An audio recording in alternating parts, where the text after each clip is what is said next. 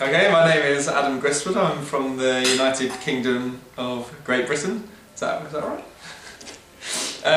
My field of education, I studied politics, economics and philosophy. I've got 4 years media experience working in sort of public policy and assessing policy decision making, and we've recently started in the scientific area, which is more European, so it was interesting to come to Europe and see some of the work that was going on outside the UK. I didn't really prepare for the meeting because I thought it'd be nice just to see how I coped in a scary situation without having done any preparation, which I think I did quite well.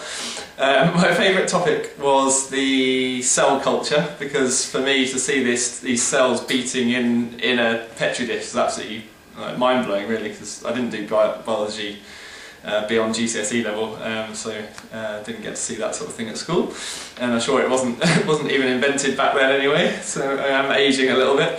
I evaluate the meeting. It was very interesting, fantastic to meet other journalists from all over Europe, so that was a very positive thing, and to actually better understand what is a very important area of research. Stem cell research and cloning technologies are going to be really big in journalism in the coming years, so that was very interesting as well.